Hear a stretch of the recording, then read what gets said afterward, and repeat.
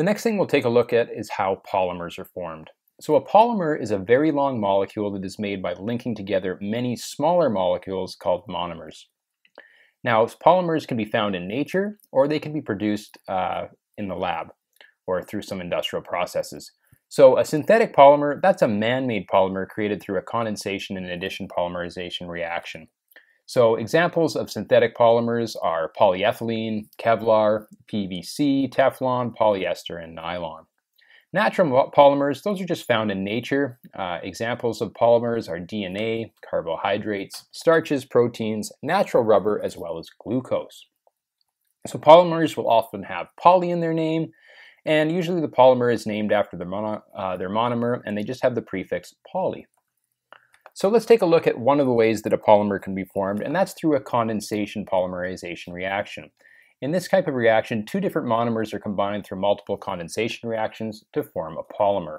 And a reminder that a condensation reaction is where two reactants form one larger product and one smaller product, usually water.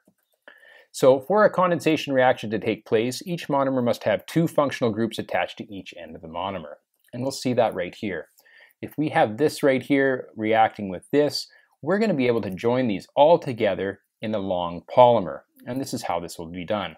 These two right here, water will be condensed out of that, water will be condensed out of that, and we get a long chain.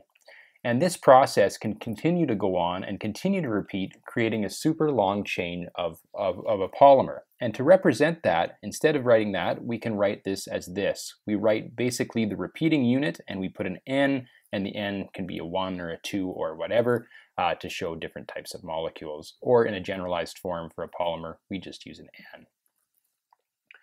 In addition polymerization, it's a reaction in which many unsaturated monomers units, they'll join together through addition reactions.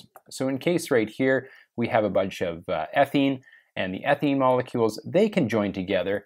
And if we draw the electrons, what we'll see is those electrons will move to the ends of the chain, and when they do that, they'll produce a long chain. And these right here, these little, where there's electrons together, those are bonds.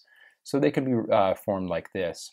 And this is an example of an addition polymerization reaction. And again, we can just take that repeating unit right there and put an N to indicate that this is a polymer.